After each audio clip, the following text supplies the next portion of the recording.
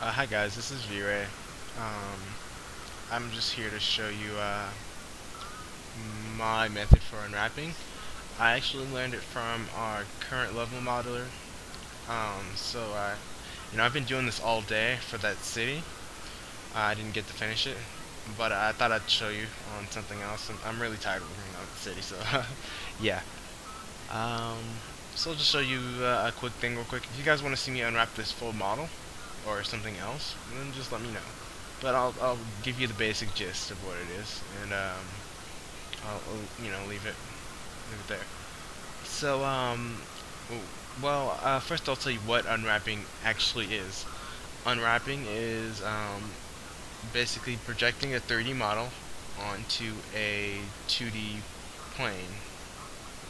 So you do this because you do this for texturing purposes. So if you know, you wanna add color to the model or add shading. In this model's case, it already has color. You see, then you can. This model was made by me about a week ago. Took me about 5 hours. It's not perfect or anything by any means, but I think this will work out for the small demonstration I have. So this might seem like I'm cutting short, but I don't plan on doing much of this model on camera, so just bear with me. And if you need me to explain what I did, I would be happy to. Alright, so first thing I'll do is hide everything but this model. Now this is really only unwrapping for Maya, but some of the general rules apply. The rules are pretty simple. You want to have you want to reduce seams in the model, and you want to you usually want to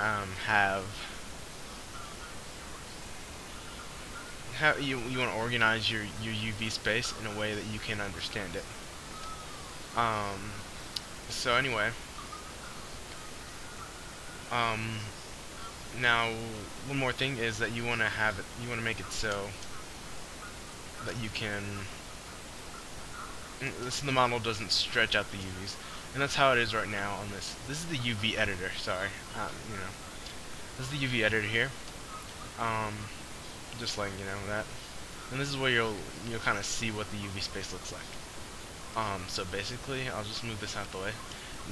Right now, the whole body is connected in this weird kind of stretched out kind of way, and in some ways this could actually work out. But for what I want to do with the final product of this model, it won't. So yeah, I'm just planning on unwrapping the belly, and that will give you a good idea, and then you can really apply it to anywhere else.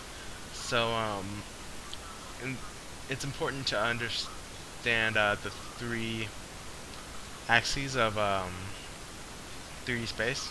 So X, Y, Z. In Maya, Y is up and down, X is left and right, and Z is forward and back. I know this is a bit different in other 3D applications like 3D Max. Z is up while Y is forward and back. So yeah, just keep that in mind. Also, other applications won't have the same tools. So what I'm doing right now is I'm just selecting this belly area. I use the grow tool, control right click to grow selection, and then G to repeat that tool. So yeah, just let me do my thing and pick this chest area.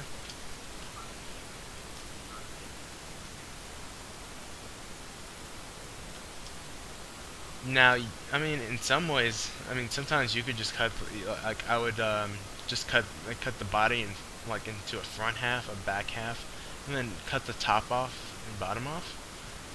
But in this case, I'm just gonna cut the whole stomach out. I know this isn't Digimon related, by the way, guys, but I don't know. That's not. I'm not. I kind of am only the Digimon guy, but whatever. I can do other things too. By the way, this is Danky Kang. Um, I actually was requested to do this by someone. They pretty much just asked me, it's like, hey, can you model this guy? And I was like, yeah, I did. And I was like, yeah, I can. Like, why do you want me to? There's this fake Jeopardy question. You might want to look it up. Danky Kang. So it's like a mixture of Sonic the Hedgehog and Donkey Kong. I'll let you see the model one more time before the video's over, or we can go back to the beginning. But anyway, once I have this selected, it's pretty easy from here. What you want to do is go to Create UVs, Planar Map, and then click the Tool Settings.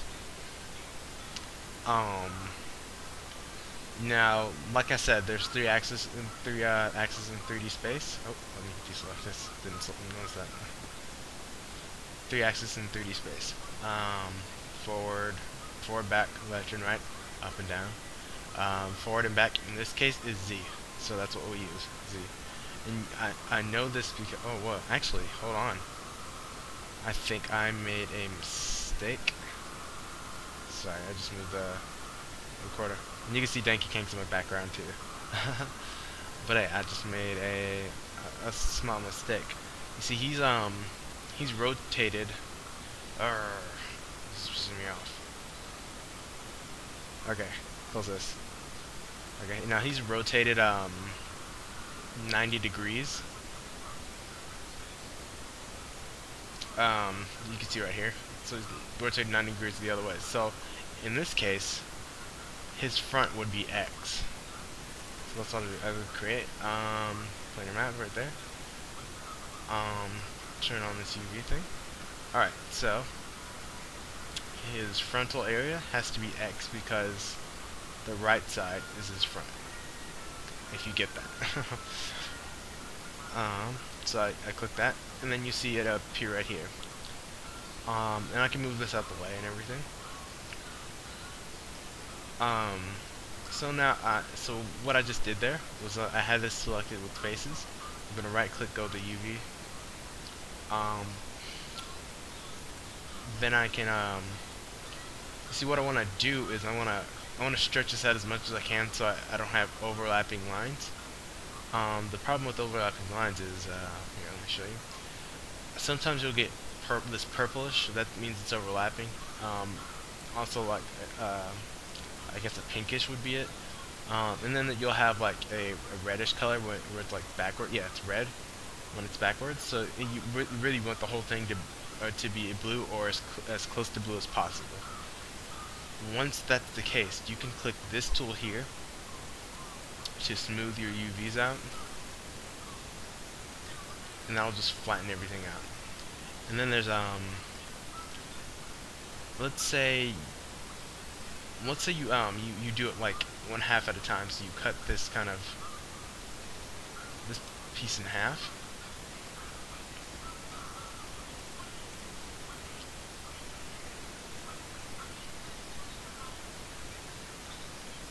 So let's say I cut these two in half.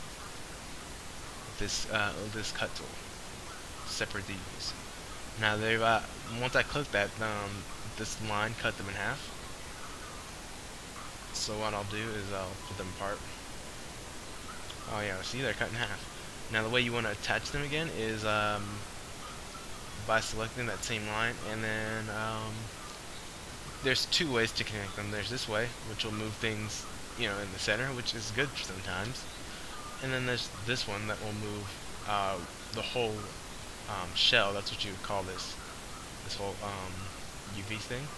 You'd call this a shell. It'll move one shell to the other, and that's usually what you want to do. And you can see the rest of the body. I'm not gonna focus on that right now because I still have the 10-minute limit. So yeah, that's basically it. And this is what I've been doing all day. As for progress with the city, I'm still unwrapping it for the most part. I'm trying to figure out what I want the textures to look like and everything. It's really just me working on it. While everyone else is doing doing the actual place. I just wanted to release it. I've been wanting to release this for a long time. I don't think anyone wants to help me with it. That's a bad thing. So yeah, they're focused on the actual level. I want to try to do that. So thank you.